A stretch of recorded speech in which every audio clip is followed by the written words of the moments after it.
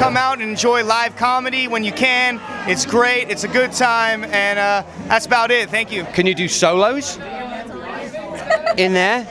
With that show, would that work? Let's have a chat, like, because anything can happen here. Yeah. My carburetor's not the only one that overheats from time to time here. Okay. All right. It's safe, folks. Nothing to see. Yeah. So this guy doesn't want me to introduce him. I don't know why, but if you'd like to say hi, you can. Please don't kill me. Hey, how you doing? I'm Las Vegas Rocky. How you guys doing out there? We're doing great. So how did Paul get you to come to this? I'm supporting my friend Mark Roman. We're both in a show together at the MGM, Features Madhouse. Awesome. Well, I look forward to seeing you tonight. And any final words for the audience? Hey, yo, Adrian, give me a call. You heard it. So we're here with the Grand Girls. Can I get you to introduce yourselves tonight, please? Hi, I'm Julie. Hi, I'm Nicole. Hi, Bree. And Paul was lucky enough to have the show here at the Grand. Can you tell us a little bit about the venue? Well, actually, we just got here at the Mob Bar.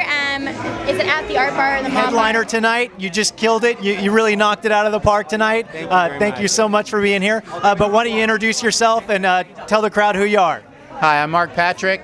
Been doing this for about 15 years. Live here in Vegas. So come out and see me. In October, I'll be at Brad Garrett's MGM and Bally's, so you can check me out there.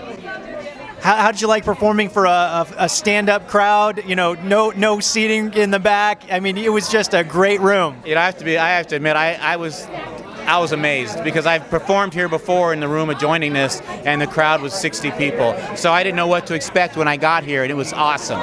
You know, the energy was just amazing. I couldn't wait to get up there. So it was everything I had hoped.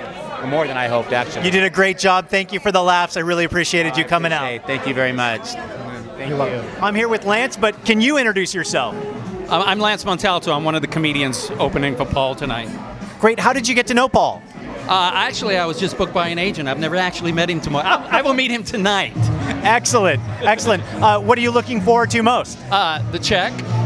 That's always a good thing. Well, thank you so much for coming out tonight. And any last words for the audience? You guys just have a lot of fun. I'm funny. What's going on? So we were kept safe tonight by the sheriff who's in town here. Any words of advice for the audience out there? Yeah, I just want to know, is this going to be on America's Funniest Home Videos? Because I love that show. I love John Stamos. So how did you like performing to a full crowd, standing room only? Yeah, well, it's less of a performance, more of a duty when you do it every day, sir. Yeah, I'm trying to keep, America safe because, we got the ISIS. You know what I mean? We got the Ebola. Yes, Of dangerous. course, the NFL. That's the biggest threat of all. At least for the lady folk and stuff. Not to mention anybody that has a head. Now, concussions are nasty business. Was it a little cold out there tonight? Is that why we have the leg warmers? Those are tactical leg warmers, and thank you for asking. Although, point of order, Your Honor, they were kind of a freebie from Wayne Enterprises. Kind of a don't ask, don't tell type of a situation if you grasp the undercarriage of my meaning. I understand. Well, thank you. Copy that. Thank you so much for coming out tonight. It was a great show, and I appreciated your contribution. Thanks, brother. This is not going to be on the TMZ, is it? Because, Harvey, I'm coming for you, Harvey. That's right. You stood me up in that poker game. I don't appreciate that, Harvey. I thought you were a nicer man than that. Anyway, dangle out.